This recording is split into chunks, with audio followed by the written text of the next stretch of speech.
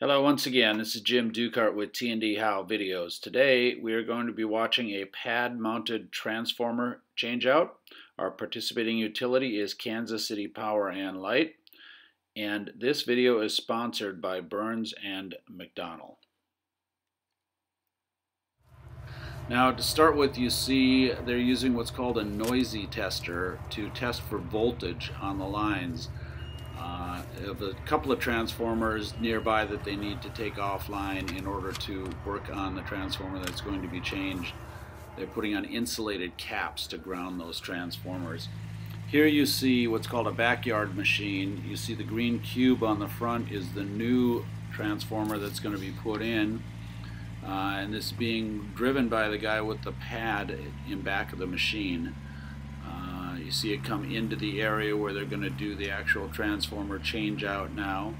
It's a backyard machine. And then here you see the new transformer being lifted off of the backyard machine using some straps and the boom. Here is the old transformer where they're making some disconnections right now of cables and wires so they can pull it up. There it is being lifted up out of its pad. You notice one of the linemen has a GoPro camera on. I think you're going to see that a little bit better in a second. There's the new transformer being put back down into place on the existing pad. And now you can see his GoPro camera as they're doing some of the connections for the new transformer that's been set in place. And you see tightening down some of the bushings and the wires, making all the connections on the new transformer. This is the GoPro footage, of course, from his hard hat, making sure everything is connected as it needs to be. You will now see him putting on some protective covers in the bushings so that they can perform the rest of the needed task on this transformer, starting with using the shotgun or hot stick again, neutralizing this transformer so they can pull the old elbow off.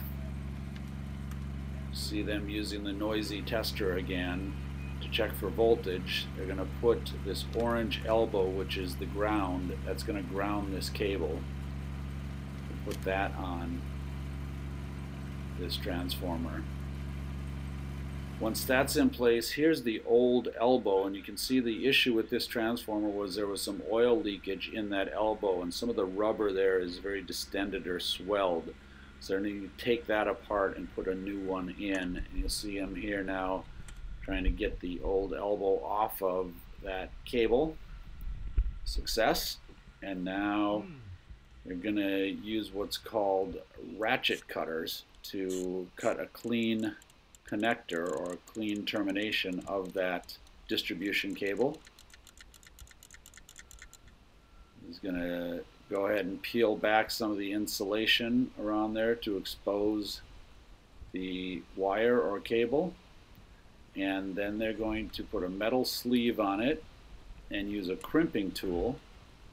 You can hear this crimping tool here bear down and secure that connection to the conducting wire. Once that is done, you can see the new elbow maybe at his feet here. He's putting on the identification tag, which identifies the cable and transformer. Get that secured onto the cable, and then the last task is going to be grabbing the hot sticks or shotguns again and using them to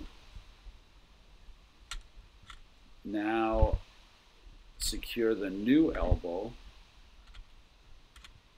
There he's picking up the newly reconstructed elbow and connect that in.